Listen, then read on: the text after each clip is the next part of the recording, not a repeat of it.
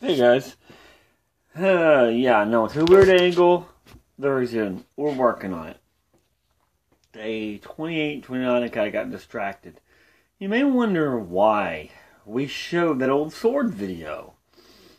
Yes, we sharpen swords. I spent many years in the Society for Creative Anachronism as a blacksmith helper. I spent a long time on an old-fashioned grinding wheel sharpening broadswords.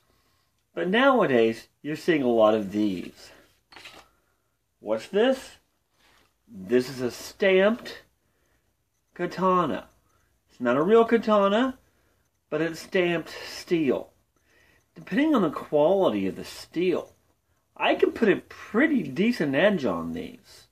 We had one customer just recently, and we didn't want to make a big deal about this, but used his katana to protect himself during a home invasion.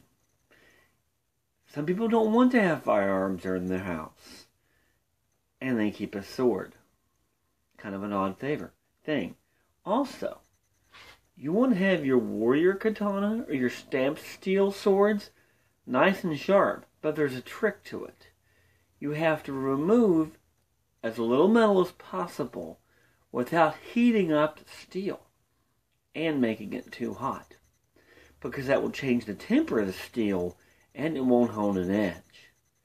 Yeah, katanas. Real katanas, we send to a specialist.